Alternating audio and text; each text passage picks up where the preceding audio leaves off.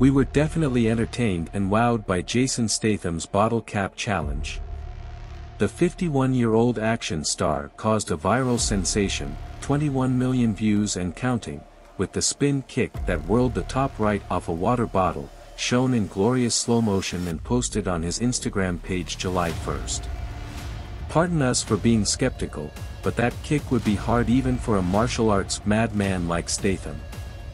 So we asked, how many takes did it take to hit it so perfectly? Statham insists he nailed the impressive feat on his first attempt for the camera. He says he took some time to measure the distance for the kick. And then boom, said Statham with a very satisfied smile. One take. We made the mistake of asking if he used special effects or camera trick. It is a pretty amazing shot. Do you want a lesson? Statham said, getting all argy-bargy, we're hoping he was joking here.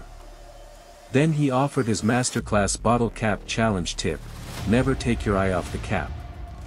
Statham has been loving how the bottle cap challenge has swept the internet, with the likes of John Mayer giving it a go and Sophie Turner doing her own take.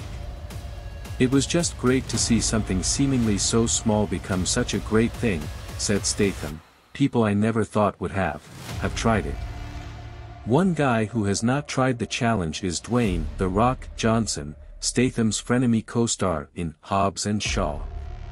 We'll have to see if that challenge is dropped after The Rock dealt his co-star a mortal verbal blow at the Saturday premiere, telling the audience that Statham ran from the theater when there was a panic over sparks flying in the seats. The Rock said he was joking.